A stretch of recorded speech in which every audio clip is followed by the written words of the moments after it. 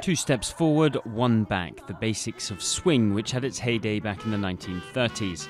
The amateur dancers are here to give it a go, but also to bask in one of Berlin's most original locations, Claerchen's Ballroom. Claerchen's is one of only 3 Imperial-era dance halls left in the city centre and is about to mark its 100th birthday.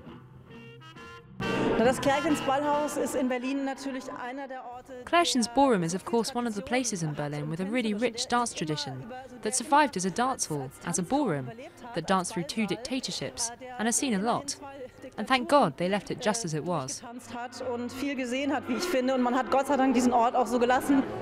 And they've been dancing here almost every night for the past century.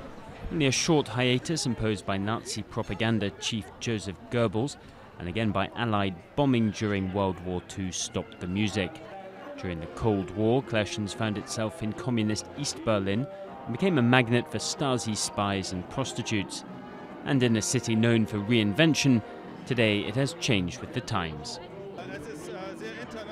It's very international here. You can speak Spanish or English, and it's such a broad mix of ages too. There's a 15-year-old here and a 90-year-old, and I think that's great.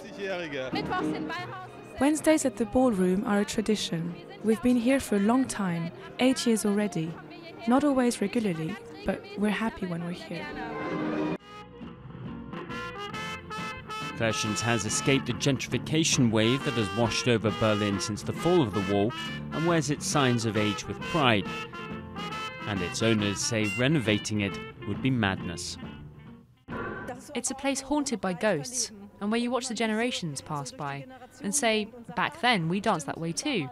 And then they watch and maybe laugh at our mistakes, or are pleased with what we've accomplished.